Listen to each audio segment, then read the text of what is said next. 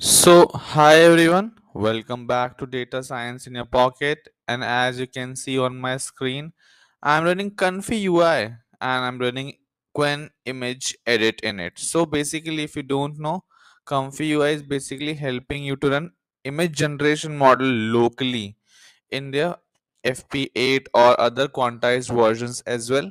And in this short video, I'll be explaining you how you can run Qwen Image Edit, the recently image editing model released by Qwen team, which is all over the internet, trending on Hugging Face 2 in your local system without breaking a sweat. So this is the Comfy workflow for Qwen image edit. Here you can see that this is the prompt. Remove all UI text elements from the image. This image that I have uploaded. This might take some time on my system, so I would be running it directly, but I will be showing you how I did this. So let's get started. So first of all, if you don't know, ComfyUI is now present as a software as well. Earlier it was a GitHub repo and installation was quite some pain, but now you can download it directly. You just need to click on download and download for Windows or download for Mac, whatever is required for you. Once you click here, you should be able to see comfy.exe, which you need to install. Quite easy. Now once you are able to install comfy.exe, the next step is quite easy.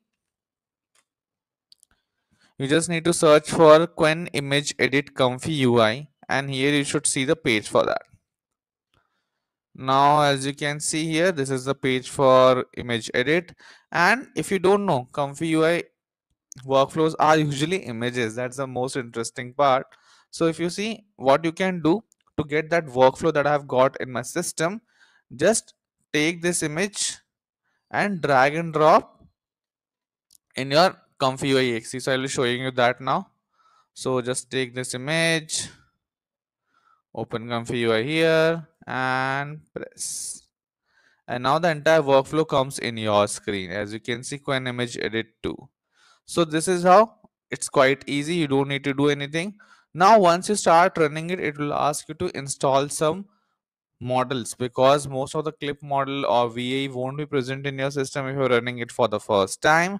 So this might take some time. It would also be installing Qwen Image Edit weights. This will take some time, and once you are ready, once you are able to install everything, here you can see that you can start running the workflow. Run workflow, shift to queue at front. Here I am uploaded my image and just press enter. And as you can see, as you can follow the green box, it is going to those particular elements of the workflow. So this is how you can play around with Qwen Image Edit in your local system without breaking a sweat. You can also play around with different prompts, also different parameters. You can change them too.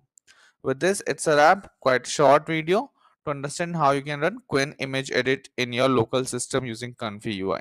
Thank you so much.